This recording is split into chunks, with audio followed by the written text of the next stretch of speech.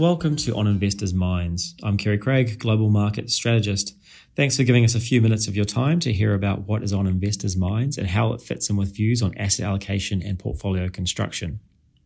In this episode, we will be looking at what we heard from the US Federal Reserve's November FOMC meeting and whether it changes our view on the rates outlook and asset allocation. There was no change from the Fed today as was widely expected, but the message was very clear. They're looking for validation. Validation that a downward shift in economic activity is coming after the strength in the third quarter. Validation that the labour market is returning to balance after a large jump in the non-farm payrolls for September, but an improvement in the supply side. And validation that the inflation pressures will continue to ease in the quarters ahead.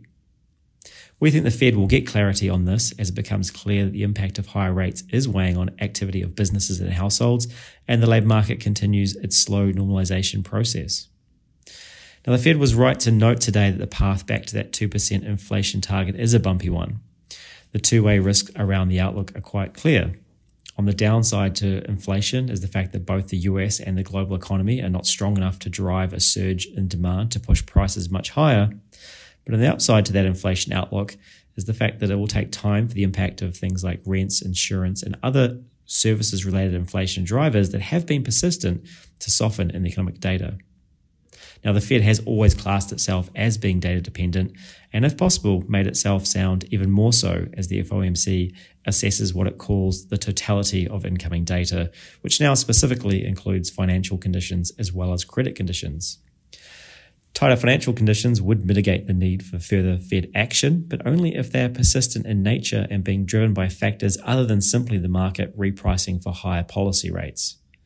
Should financial conditions ease as bond yields fall and the market moves away from pricing and further policy tightening or starts to think about earlier rate cuts, this may limit the impact of financial conditions to restrict economic activity and spur the Fed into action.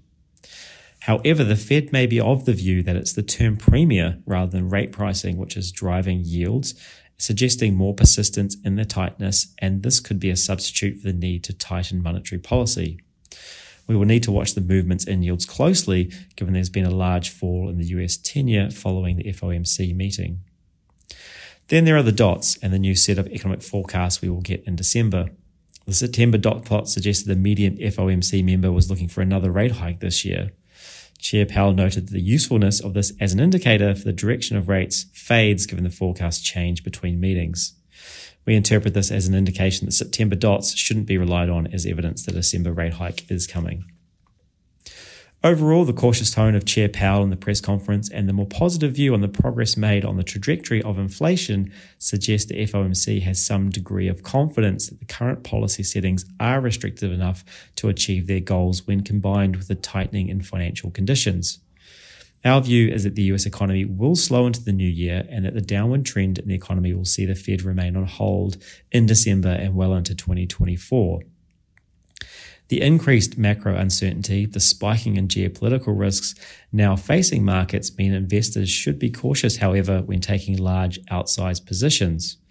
The ability for the US economy to deliver on a soft landing as growth slows, but narrowly avoids recession suggests that being neutral on equities rather than underweight, but with a preference for quality companies and those with the ability to protect margins, which are likely to be pressured by lower nominal economic growth and tighter financial conditions, is a more prudent approach.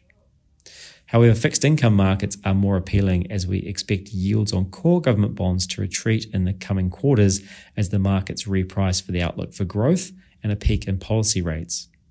We'd extend this into investment-grade credit where the yields are attractive even as spreads remain narrow. When it comes to the US dollar, we expect the dollar to restart its downward trend as the rate and growth differential shift in favour of other majors such as the yen and the euro, given their differing growth and inflation dynamics. However, we are cautious on when this decline may start, given the potential flight to safety if geopolitical events again spike a risk-off sentiment in markets. Thanks for listening. If you enjoyed this podcast, please share with your friends and colleagues and consider subscribing so not to miss future episodes.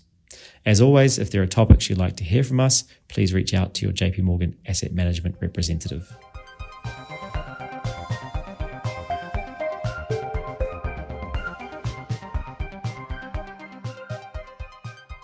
This content is intended for information only, based on assumptions in current market conditions, and are subject to change.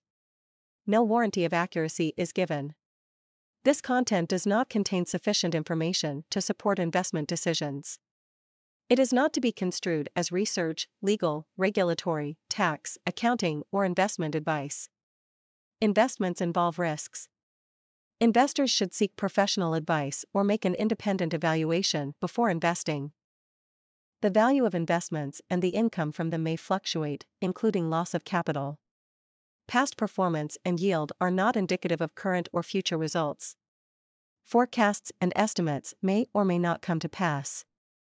J.P. Morgan Asset Management is the asset management business of J.P. Morgan Chase & Company and its affiliates worldwide.